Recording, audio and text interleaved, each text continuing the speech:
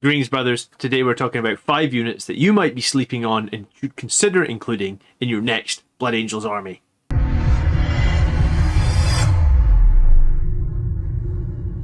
So welcome to the weekly tactics video, and I am John, the Blood Angels Commander, and today we're going to be talking about 5 units you could potentially be sleeping on that could add some value to your Blood Angels army lists. We're going to start with the Terrax Siege Drill. Now, this is an expensive Forge World unit. It's about £100, but it has some great things that it really brings to the tabletop. One is it's a toughness 8 vehicle with a 3-up armor of contempt save, which makes it fairly durable.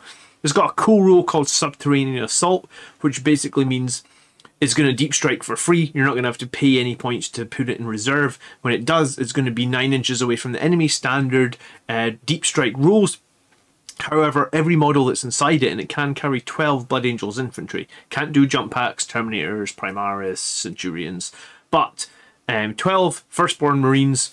They can obviously be inside, and they also can disembark, or they can choose not to disembark. Again, 9 inches away from the enemy. If you're going to do Blood Angels and you wanted to do Relentless Assault, you could easily fill this thing with like 2 or 3 units, and suddenly in turn 2, you could have 4 units in the opponent's deployment zone if they leave you enough space. When it does arrive from Deep Strike, it's going to benefit from the icon of the angel. So if you want to put an icon of the angel character inside it, that's going to let it reroll charges. It's really interesting on the charge because your 3 attack space, you know, you can get +1 from Shock Assault, you can get +1 from Savage Echoes, and it's got weapon skill 4 that doesn't deteriorate. So even on 1 wound left, you're still hitting on 4s. You obviously get less attacks with 1 wound, but your weapon skill doesn't deteriorate. And what is interesting is this is a -4 strength times 2, so that's strength 14 with +1 to wound. So you're wounding anything in the game on 2s. You are D3 +3, but against vehicles, you're D3 +6. So coming in the backfield, making an 8-inch charge, or a 9-inch charge with +1, benefiting from the icon of the angel, and basically those attacks are always going to be weapon skill 4. This guy can also benefit from Quake Bolts. So if you did have Quake Bolts in your list, then potentially he's hitting on weapon skill 3. He is also armed with 5 Meltaguns, or it's a Melta Cutter they call it, but it's basically a heavy 5 Meltagun. So when you do arrive from Deep Strike, you've got a bit of shooting threat as well. It comes with a couple of Stormbolters, but you could update these to Vorkite Chargers if you want. It gives you 1 extra strength and gives you mortal wounds on 6s. Since you have a couple of them, it's 8 shots, so you're basically paying 10 points to do a mortal wound, maybe 2 if you're lucky, in the shooting phase. I'm considering running one of these. You could obviously put scouts inside it. You could obviously put like tactical marines inside it, assault marines, death company without jump packs, and various other characters. It's something that I have recently bought. I have yet to run it, but I think that in a Blood Angels list it's scary, and sometimes the biggest problem we have is like big enemy units that are difficult to take out because they're high toughness 8 or something. Well, this thing is going to wound toughness 8 on 2s, and if the enemy is a vehicle, then if you make that charge, they're going to have a really bad day. That's potentially like 45 damage just from the drill. That's before you factor in 5 Meltagun shots and any other shooting it may have. I like the Terrax a lot, and last thing, it doesn't have the Martial Legacy keywords. You're not going to pay any CP to include it. The only thing you're going to have to pay is the $105 to Forge Roll to get one, but it's a cool model. It's going to get in your opponent's face, get units into the enemy's deployment zone. I like it. Next up is the Hammer Strike. So I really haven't seen many people running these Stormspeeder Hammer Strikes, or any of the Stormspeeders actually. Maybe I've seen a couple of Dark Angels lists running them, but I have run this Hammer Strike 4 times now. It's got a 16-inch move, it's 145 points, which I guess equates almost to 2 land speeders. I guess the argument could be, would you be better taking 2 land speeders? Well, this offers a little bit more firepower than 2 land speeders, in that you've got those 36-inch -3 damage missiles, and I like stuff with flat damage because I hate damage rolls and I hate having to reroll damage rolls. In fact, I don't even do it now. I think spending command points on damage rerolls is a really low value spend of your command points, so I try not to do it. It also has a 3-shot Melt Destroyer, and then it has a couple of grenades if you do get within 18 inches. And first time I played it, I missed the fact that it has 2 Crack Storm grenade launchers. So 16-inch move with a multi-melta or a heavy Melta Destroyer. just a melted destroyer, sorry, no heavy, means that at 28 inches, so 12, half the range, plus the 16. So if you're within 28, it's very easy to get within half range, get that additional d6 plus 2. And the 16-inch move, I guess, is the same as Land Speeder, but it is good to have. I think in turn 1, you can sit quite far back because of your really long-range move, and you can fire off some of those 3 damage, -3 missiles. And in reality, they seem quite reliable. I think it's just, you know, there's one of the reasons people leaned into Redemptor Dreadnoughts was that they had that 3 damage plasma cannon. The thing about the Redemptor Dreadnought is the number of shot swings all over the place, whereas this, you just know, right, I'm getting 2 missiles, and then I'm going to get my 3 melta shots, and then I'm going to get a couple of grenades. I like it a lot. I've played it a few times now. We obviously know land speeders and attack bikes synergize quite well with what Blood Angel's trying to do. In reality, this thing seems to synergize for me. 10 wounds, toughness 6, 3 up armor of contempt save. It's fine. It's not amazing, but it's fine. And it's much needed fire support. You can obscure it maybe for a turn or 2 and then bring it out later in the game.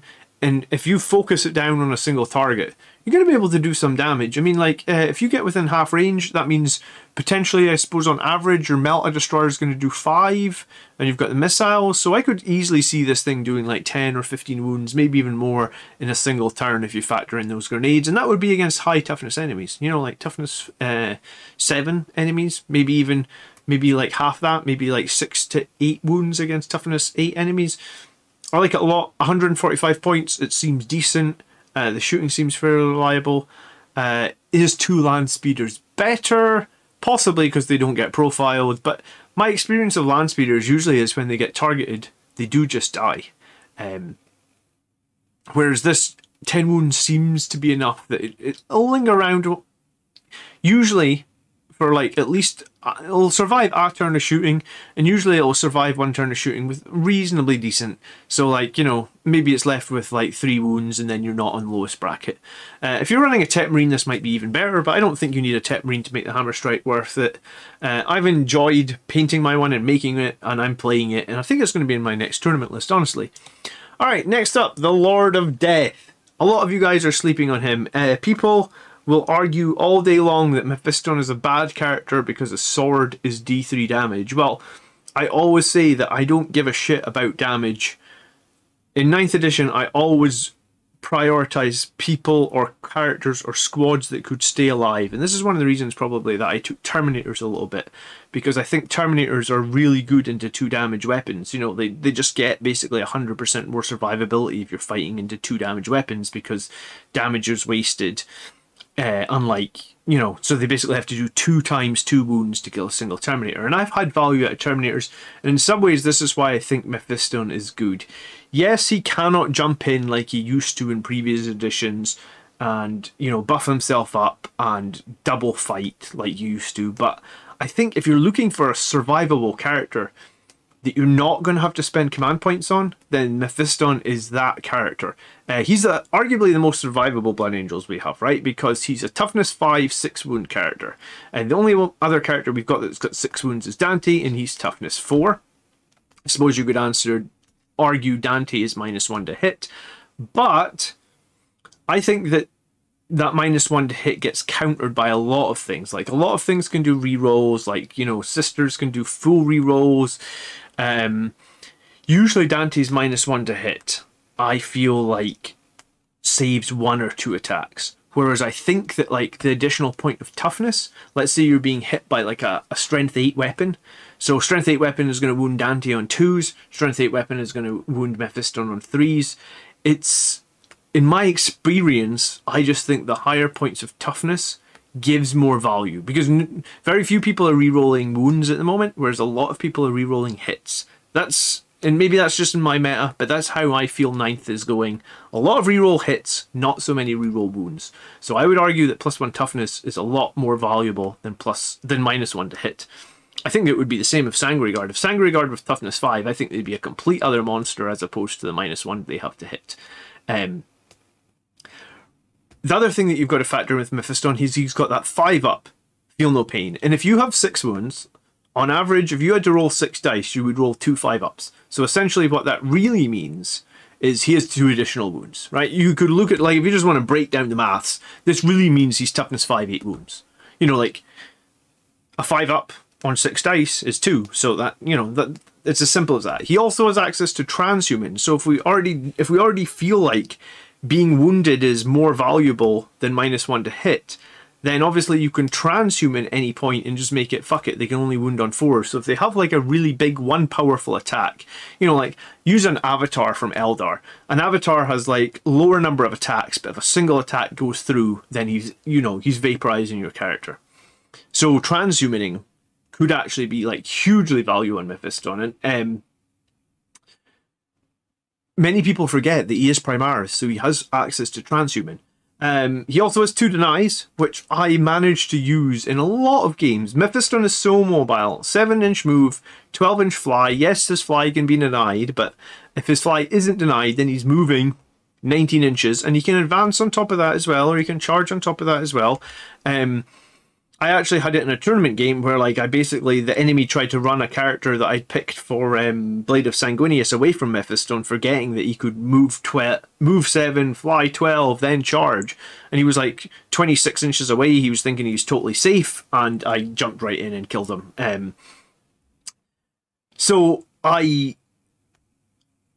The sword isn't good for Mephiston. His plasma pistol isn't good. But I don't pick him for his sword or his plasma pistol. I am picking him because essentially he's toughness 5 with 8 wounds and access to transhuman, and he's a 2-up armor of contempt save.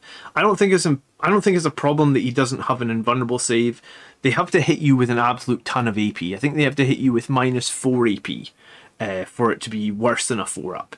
Not many things are hitting you with -4. Yes, some things do, but even then, you know, you've got the higher toughness. You've got basically those extra wounds from his Feel No Pain. So I picked Mephiston actually just this week, and if you want to watch this week's battle report, and I'm going to link it up above, there was a period of play in that game where Mephiston engaged a Great Unclean One, and Mephiston is 140 points with no CP spent on him. The Great Unclean One was like 335 points with multiple CP spent on him, relics and warlord traits, and Mephiston was able to angel sacrifice 3 turns in a row and keep the Great Unclean One just having to one-on-one Mephiston. Actually, in that time, Mephiston did 17 wounds to him.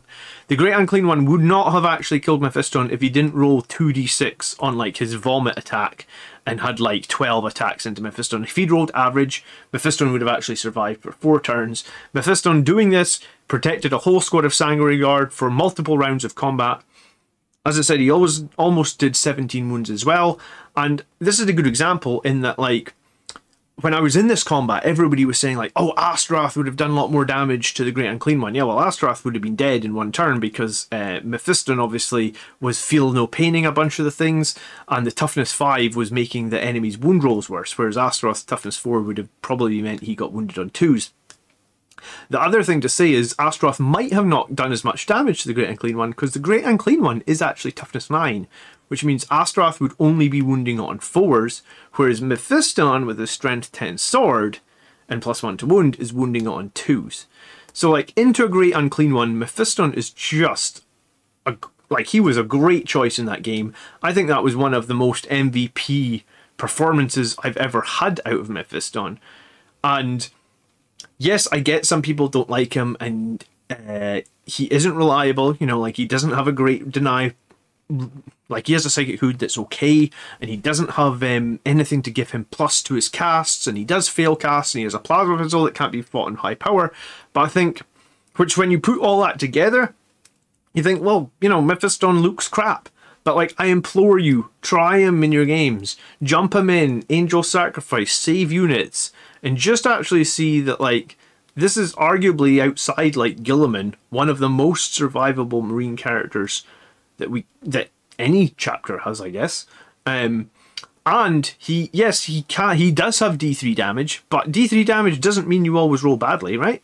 And yeah, I think like Mephiston, I think if he had like a small buff in the next codex, he could be like an auto include for sure. I like him a lot right now at 140 points. But please try him. Don't just flame him. Don't just say he's bad. Try him, try him, try him, try him.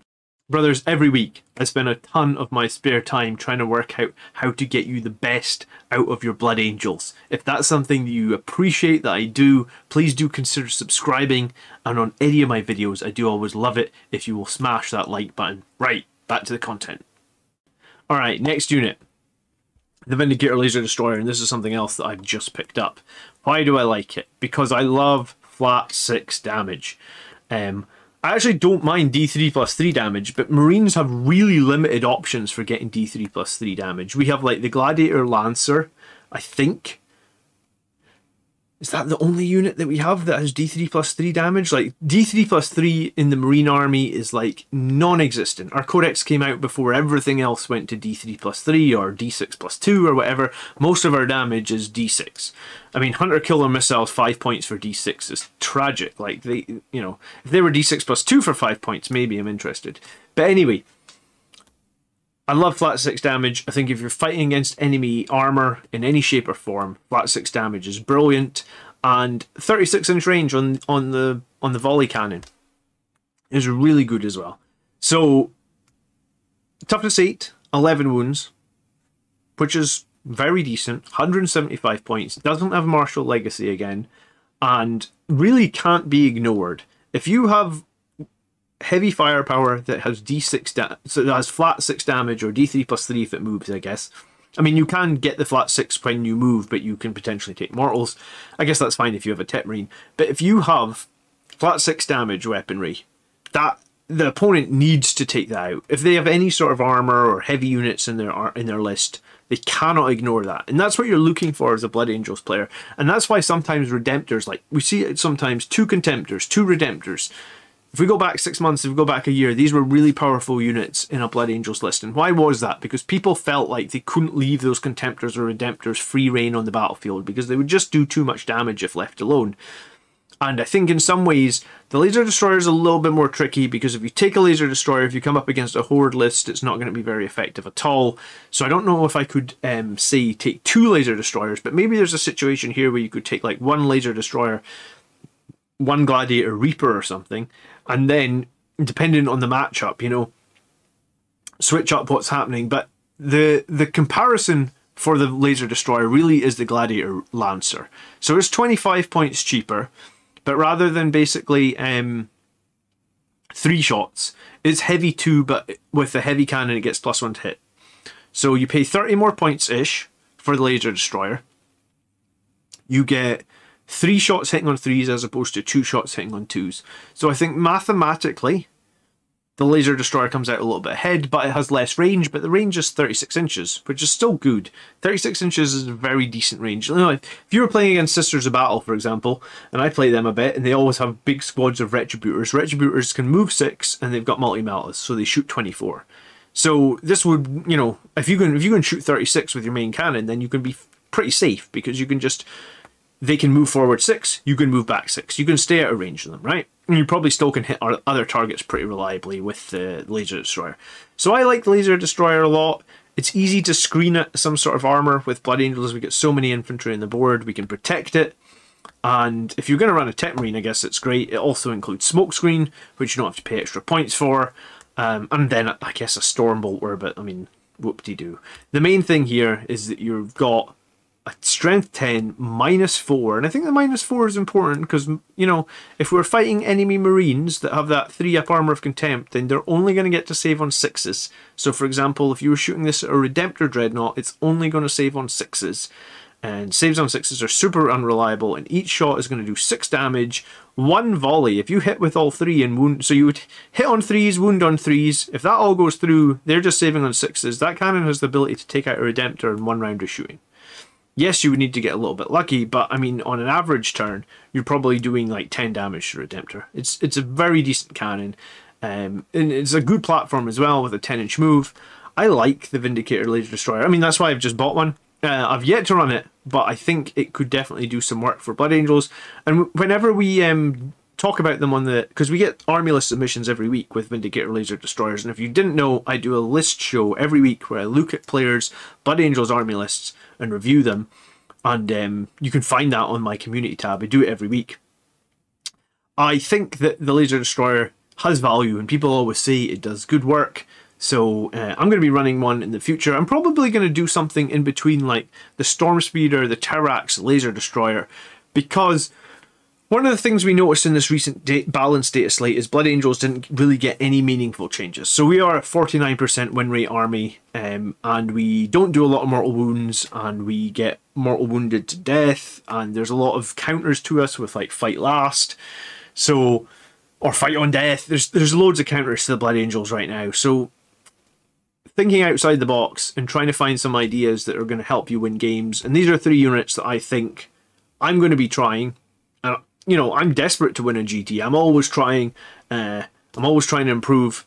So tell me what your thoughts are on the Laser Vindicator Destroyer. Alright, number 5. And this is harkening back to essentially probably about a year ago when everybody was running Contemptor Dreadnoughts with double Volkite, right? When we've talked about this on the channel, and we've talked about this with a few different people, and I've cut down the Contemptor datasheet here a bit because I just want, all the options are here if you want to read all the options, but I've cut this down a bit to tell you about the options that I like right now, and if I was going to be running Contemptors, what I would be doing.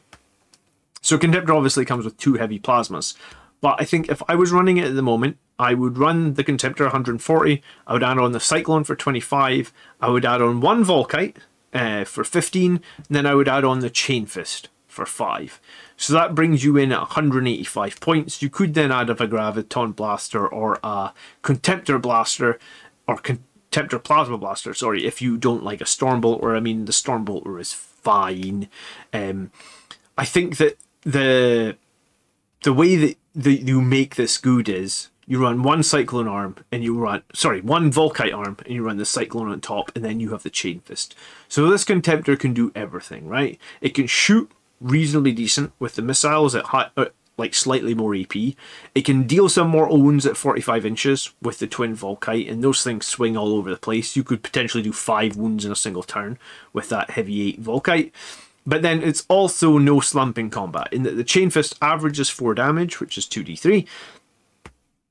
It can do 6 damage, and it has really nice AP. You compare that to some of the other combat weapons on the Dreadnoughts that are -3. This is -4. So again, when Armour of Contempt is in the picture, if you get into Assault Doctrine and you're -5, then there is no save from Armour of Contempt, right? So, and there's no save from Armour of Contempt, and it's basically 4 damage or 6 into vehicles. So this gives you your Contemptor, like, it makes it an all-round Contemptor. And I think the double Volkite are cool, and you can run missile, or you can run like shooting platforms. You can run them without missiles or with missiles. You could just run double Contemptor Volkite for like 170 points now, or you make them 195 with the Cyclone, and I think that's fine. I think it's still a valid unit. It's still valid for Blood Angels. It's maybe not as popular as it was, but it's still decent. And I have run one recently in a list, just because when they brought all the points back down for the Sanguinary Guard and they put the points for the Volkites up, then it kind of averaged out. So I ran an older list just to see how it felt, and Volkites are fine, but they are swingy. So by adding that Cyclone Missile Launcher, by adding that Chain Fist, and by adding either a Graviton Blaster or a Plasma Blaster, you suddenly take a unit that could be swingy and add some reliability to it, and also add some real melee threat, or real close range / melee threat, right? Because that's extra, basically, plasma shots in close range, that's a crazy damage Chain Fist. You know, the Cyclones can even be still shot in combat if you shoot crack missiles, because they aren't blast. Another cool thing about the Contemptor is it is core, so gets benefit from like rerolls or anything like that. I mean, there's other strats and other things that benefit core. That's another video in itself. It has Duty Eternal, -1 damage. It also has Invulnerable Save, and that's a 5-up invuln, which most of our Blood Angel stuff do not have invuns. And obviously Dreadnoughts are cool. So this is a cool Dreadnought. I highly advise, if you're making Contemptors, and I know there's a new release from Horus Heresy with Contemptors, that you magnetize them, because if you don't magnetize them, they seem to like to change these Dreadnought weapons every edition, and if you're not magnetized, you're going to get screwed next edition when a different weapon is better. So I highly advise you magnetize these Contemptors, but try this one. We've done a bunch of testing on the channel, and this one is the one that stands out to me as interesting, I guess. I don't know if it's amazing, but I think it makes it very an all-round thing. And I think Blood Angels, if you are bringing fire support, if you can bring something that is more all-round, you're going to see more benefit. And the one thing that I did say, this has the Martial Legacy keyboard, so this is going to cost you 1 CP to include them. I always think Dreadnoughts work best in pairs, so it's maybe going to cost you 2 CP.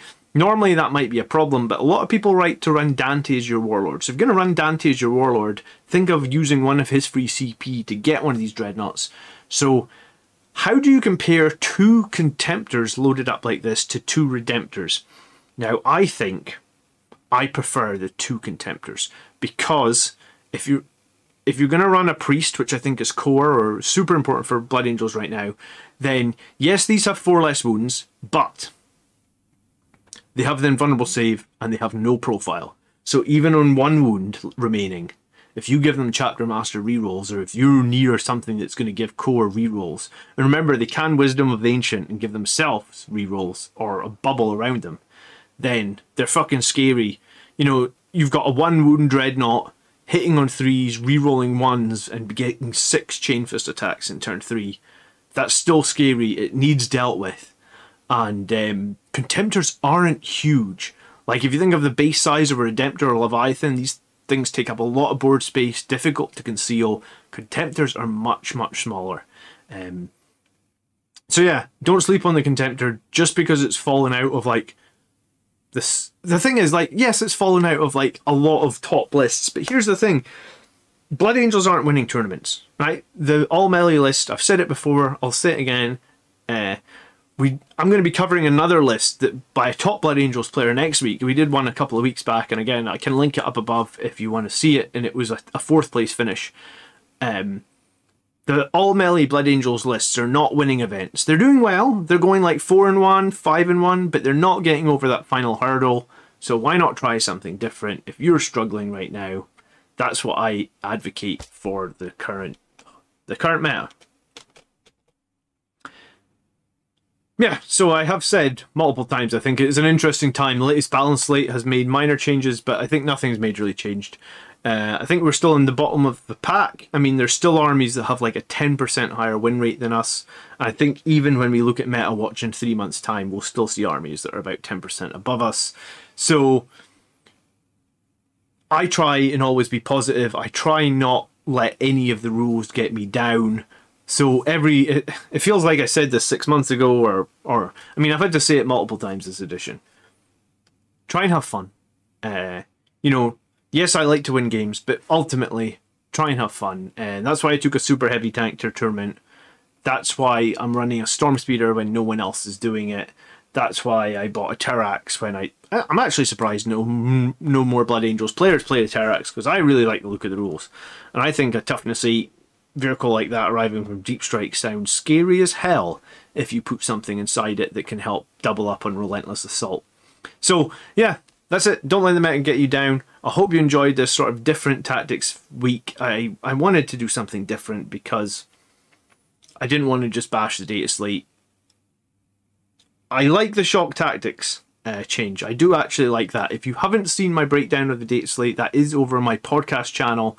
And again, you can find a link to that on the community site, or you can just search on YouTube 3 Grots, because that is my podcast channel and we put out content every second Thursday.